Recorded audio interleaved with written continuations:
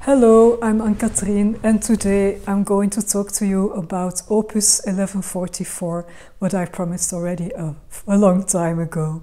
Opus 1144 was created by Filippo Sorcinelli for his own brand, UNUM. Opus 1144 is dedicated to the beginning of Gothic architecture, and you could call it Floriental, but you could also see it as a kind of light or slightly gourmand. I will talk about it later, that will all become clear. And well, for sure, for me, it's really a complex perfume, like old school perfumes used to be. And it starts from French old school style perfumes. But first, talk about Filippo Sorcinelli, because he's really a remarkable artist. He's what you could call an all-round artist. He works as a painter, he makes installations, but he's also a photographer. He makes videos for his own perfumes. In 2001, he started a studio called Laus, which means praise. Amongst his clients, he can count the last two popes, Benedetto and Francesco. Not everybody can say that. So I think he's really incredibly creative and productive, and he's famous for his first perfume called Laus, which is a really wonderful incense-based perfume, but his other perfumes, like Opus 1144, are not so famous yet. Opus 1144 refers to the beginning of Gothic architecture, and he created it in 2015.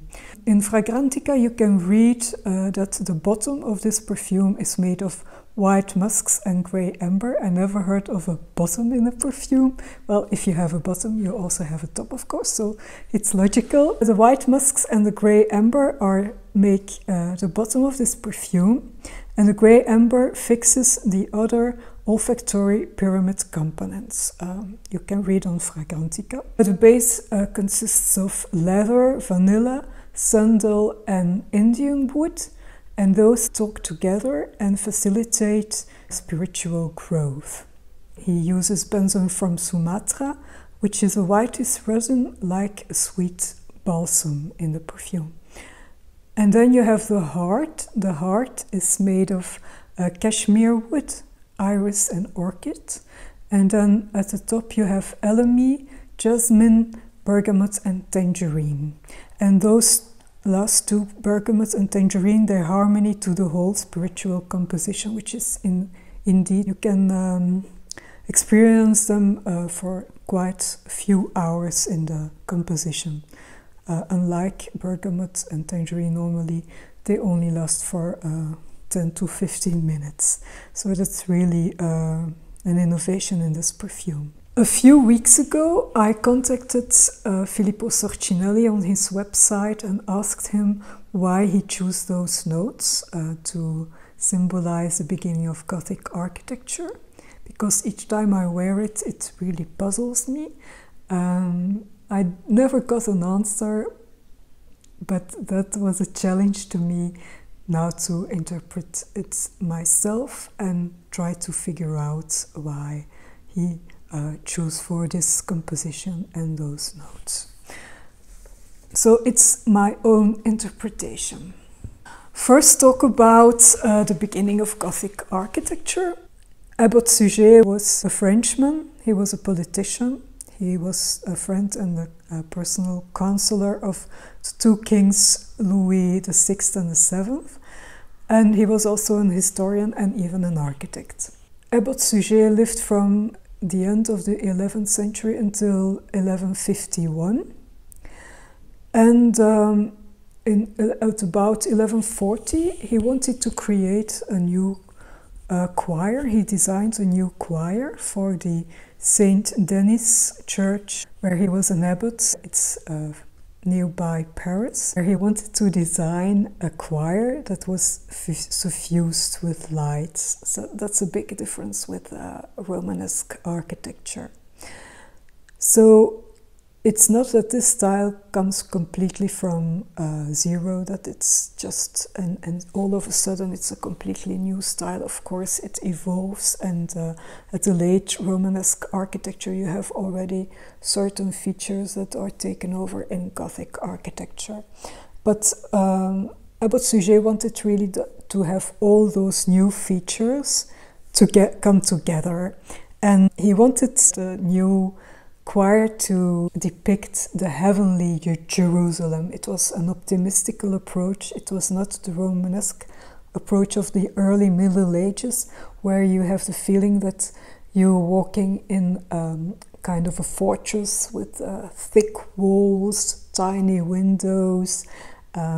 You feel safe in this kind of Romanesque architecture, but it doesn't make you happy. It's just a dark area, very mystical, of course, but it has a completely other feeling or experience than Gothic architecture, which is full of light and colors because of the stained glass. If the sunlight comes through the stained glass, you have the playing of all those beautiful colors, and you have the verticalizing elements. They wanted to make the heavenly Jerusalem. They wanted to have buildings that were as high as possible, like in Spain, the Cathedral of Burgos and Leon, they are really huge.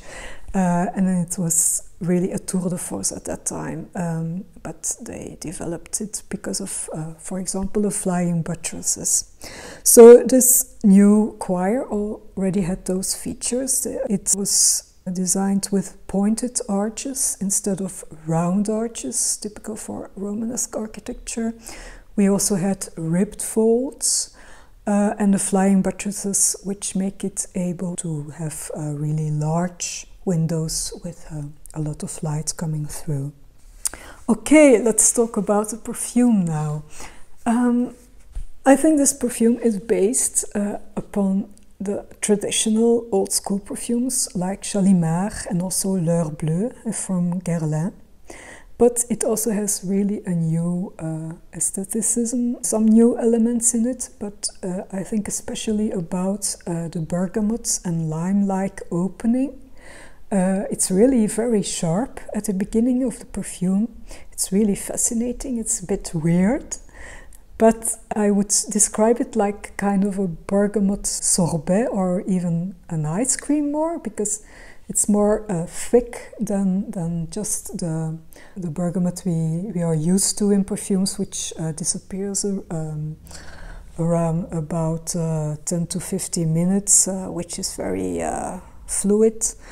No, this bergamot you can experience a few hours, so it's really so different. Kafkaesque describes it as like it's a millefeuille tart with bergamot in it.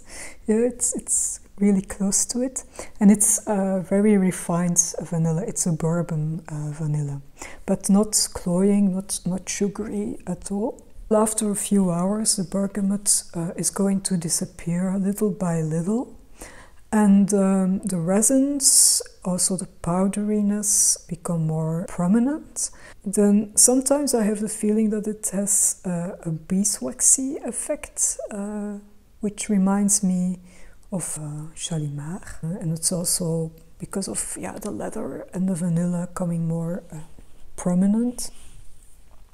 But the powderiness also reminds me of Heure Bleu, so it's more like the violet candy powderiness, which is very, very refined. But you don't have the skankiness of Shalimar. I tried Shalimar this afternoon, and to me it smells like mothballs. I think it's the civet I really don't like in it. But in this perfume, this is all left out. All the things I really don't like about Shalimar are not in it. So for me, it's fantastic. And if you read the comments on Fragrantica, it's admired by lovers of Shalimar and also the people who don't really like Shalimar. So it's it's really a good thing for Filippo Sorcinelli that Shalimar lovers and also Shalimar, not haters but not likers, can appreciate it and really love it. It's a perfume which stays really very long, and in the dry down for me it has a lot of vanilla supported by the amber. I have the bourbon vanilla now, which is coming through. And at the other hand, the more skanky Shalimar. If we talk about the longevity of this perfume, I think it's very long lasting. I think you can notice it for at least 8 hours, and if you have worn it on your clothes, the next morning you will still notice the beautiful dry down. The projection for me is hard to know. Nobody ever has commented it for me on it when I've worn it. Also on Fragrantica, many people comment on it that it really has a beautiful trail. It leaves a beautiful trail.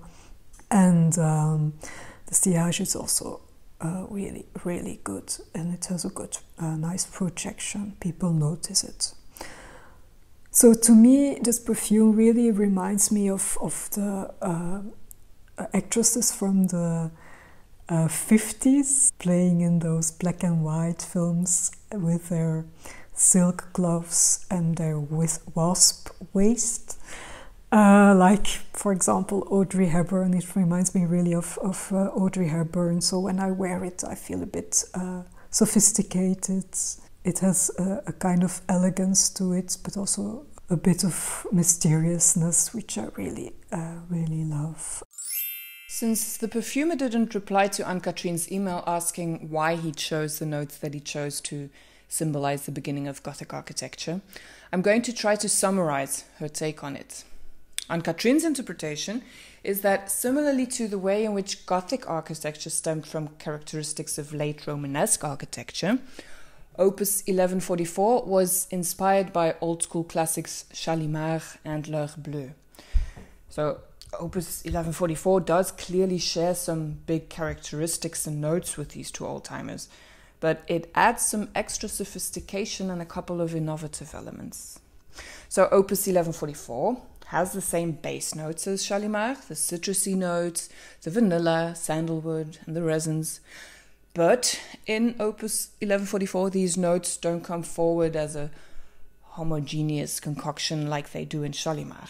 In Shalimar, think thick walls, dark, mysterious, as in the Romanesque architecture.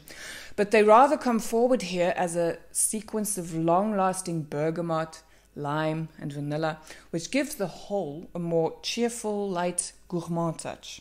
So it's less oriental, more open, more colorful, and has a lighter structure. Just as Gothic architecture departs from the Romanesque style, adding more openness and color with the large color-stained windows.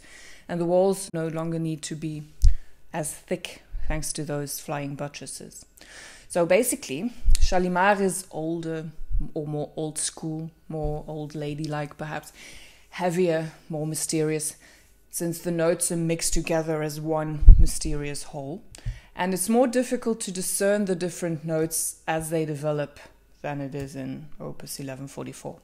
So 1144 is lighter, thanks to the long-lasting citrus notes. It's more optimistic and playful, perhaps, thanks to the more gourmand vanillic notes, in contrast to Shalimar's darker, more Eastern vanillic vibe.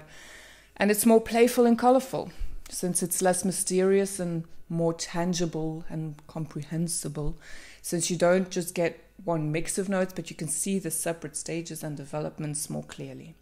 So even though it does seem to depart from a Shalimar DNA, it's more refined and sophisticated, it's younger, it's fresher, and this freshness or lightness evoked by the bergamot is more prominent and long-lasting here, maybe symbolizing the extra sunlight shining through the many large windows of the typical Gothic church. In a long nutshell, that's Anne-Catherine's take, and I hope you guys found it just as interesting as I did. And definitely feel free to comment below or just let us know what you'd like to see from us in the future, because suggestions will always be welcomed. Have a good one and see you soon. Bye. Bye, see you next time. Godverdomme, ik kan opnieuw beginnen. Moedert.